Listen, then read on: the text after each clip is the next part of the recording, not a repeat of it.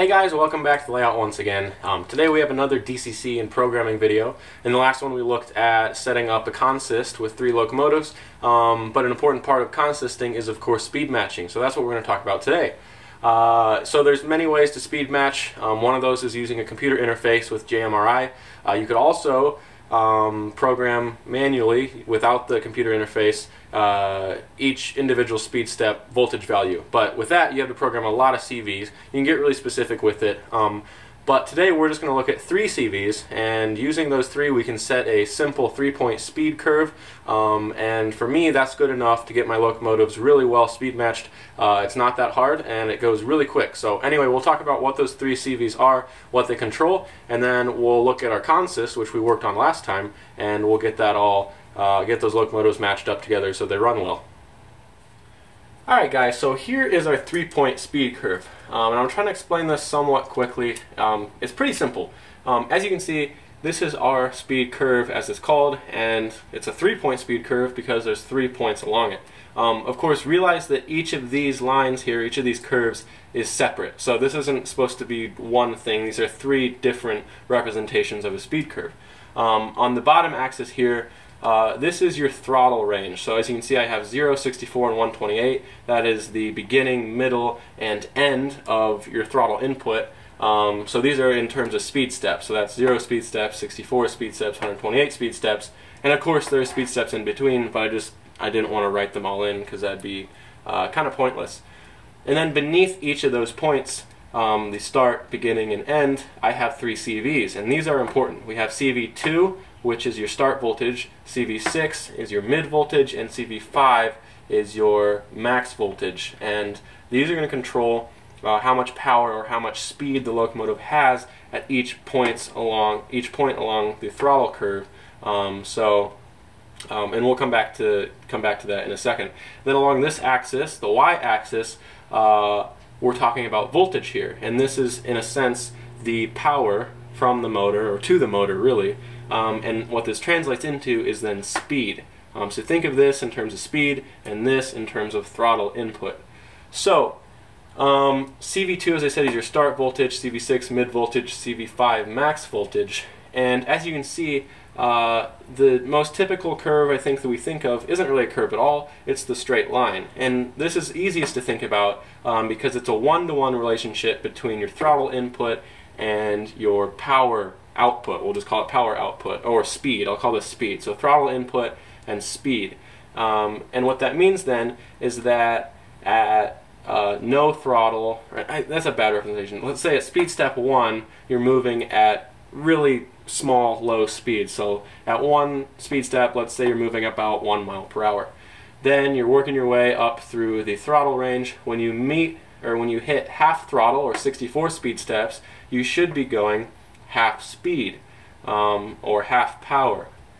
And what that creates then is a one-to-one proportion, which winds up creating a straight line up to this point, obviously.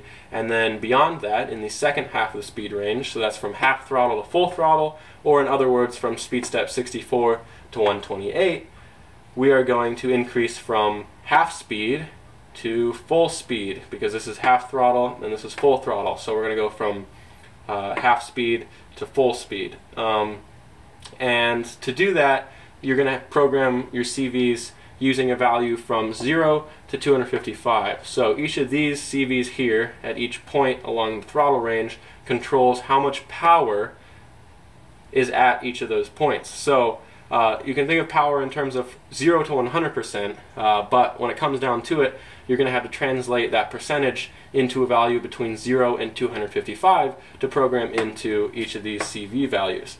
So for CV2, your start voltage, you're going to want this value to be pretty low. So this is going to be a value like 1 or 2 or 5, something like that. CV6 then, if we're doing this straight line, we want that to be half throttle, or half speed. Because this is half throttle, we want this to be at half speed. So that's going to be a value of 127 or 128, but 127 is about half of 255.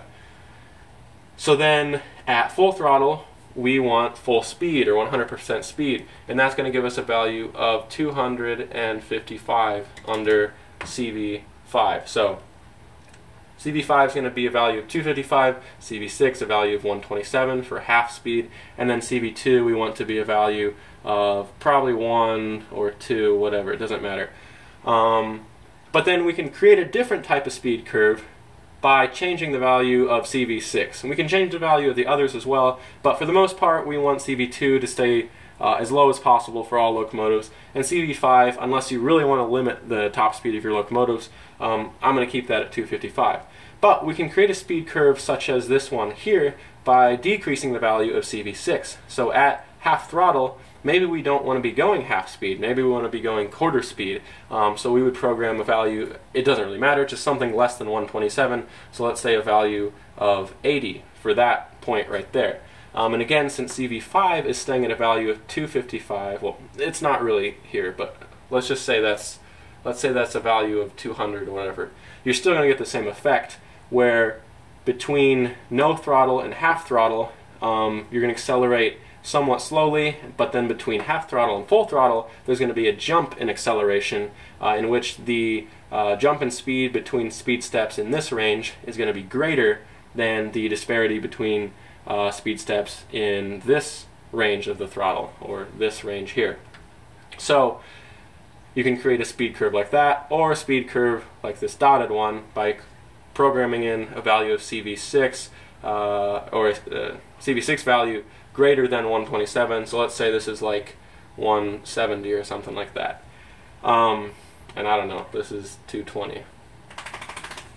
So by changing the values here, you can see we can create different speed curves. And of course, I know this seems like just a lot of numbers and talking, but I bring this up because it's really important to speed matching. So we have 3 locomotives that we're going to be dealing with today. Odds are I'll really just program 2. But let's say that you had 3 locomotives out of the box. It's possible that all those 3 locomotives might run like this. So maybe one has a speed curve like that, one has a straight speed curve, and another has a speed curve like that.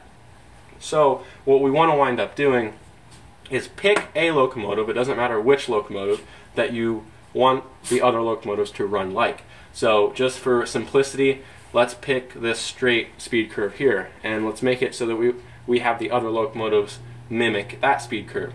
So when you're speed matching, essentially what you're doing then is changing this value here for this speed curve and moving it up slowly until it overlaps with this point here, and then what we wind up with is we can get rid of that line and it becomes this line. And the same is true for this point up here. So we want this point to move up slowly until it becomes that point, and when that happens, then this locomotive is speed matched with this locomotive. Now we have this curve here that accelerates more quickly in the lower speed range, so we want to bring this point, CV6, we want to bring that value down until it matches with this point here. And then once again, the same is true for this point up here. So when we do that, we wind up with locomotives that run the same together, and that's what we're going to do right now. So once again, we're going to deal with this consist here. So again, let's say if we have 3 locomotives, we want to program 2 of them to run like the one. So for this consist, I'm going to go ahead and pick our lead unit here, and we're going to try to program the other 2 like this one.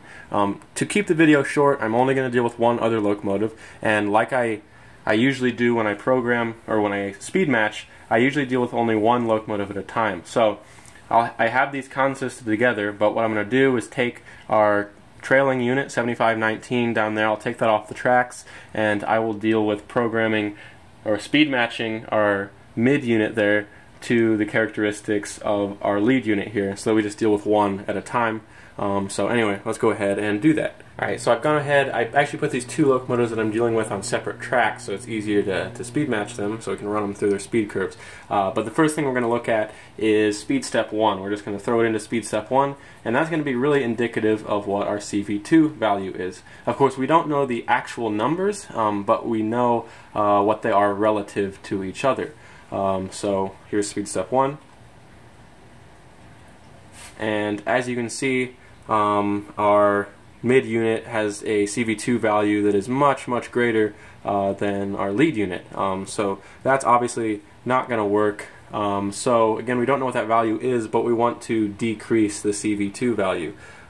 So I think the easiest thing to do is drop CV2 all the way down to 1 or 2, which I'll do, and then work up from there until it matches this unit here.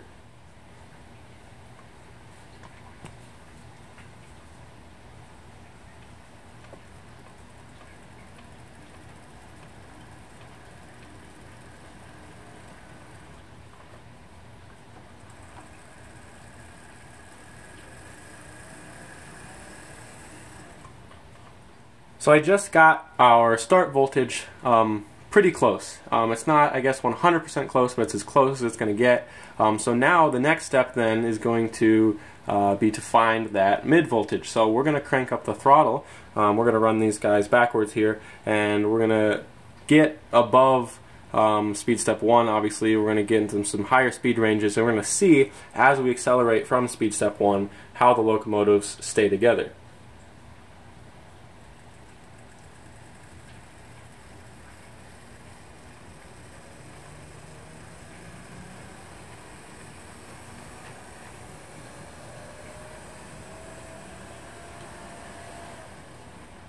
So I'm going to bring them back here, and as it turns out, these two actually, after changing CV2 on that second unit, run quite well together. So the mid-range voltage must be pretty similar, but it looks like the second unit has a slightly higher value, so I'm going to go ahead and change that value then I'm going to bring that value down until its characteristics, that mid-range speed, matches our lead unit here. So I'm going to go ahead and work on that.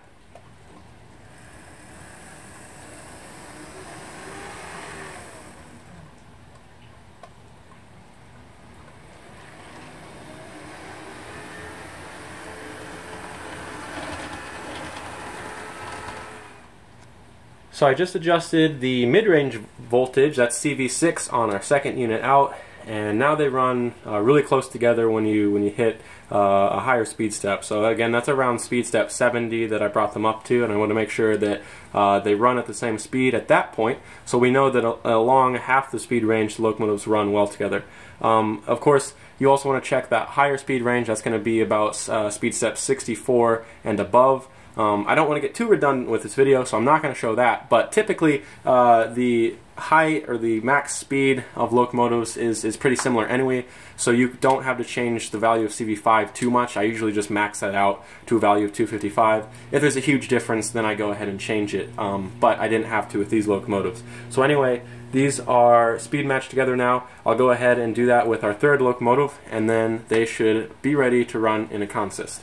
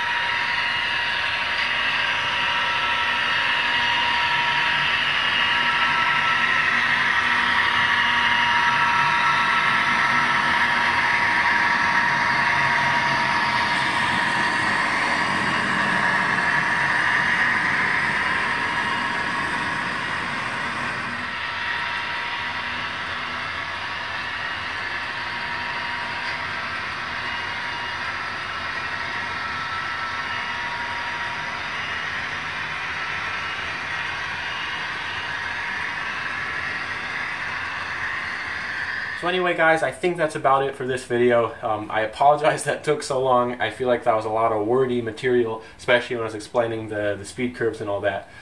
So some of it, I think I used a lot of words interchangeably, like power, voltage, and speed. So if that confused anyone, please comment. I don't think I was as clear as I could be, but hopefully it all kind of made sense in the end.